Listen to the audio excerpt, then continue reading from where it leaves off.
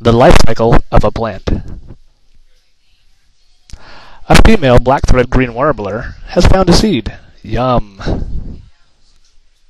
Whoops! The seed falls to the ground.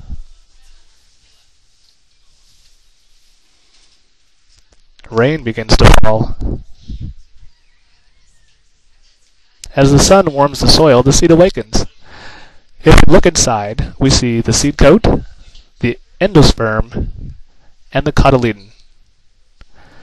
As the seed swells with water, the seed coat splits and out comes the primary root. The seedling emerges from the soil. The seed coat protects the primary leaves. The seed coat drops away, and in some plants, the cotyledon provides nutrients for the seedling. Primary leaves emerge, as do the secondary roots. The cotyledon falls away and more leaves emerge. The flower buds. When the flowers mature, bees and other insects pollinate it. Over time, the seeds mature, and the cycle begins again.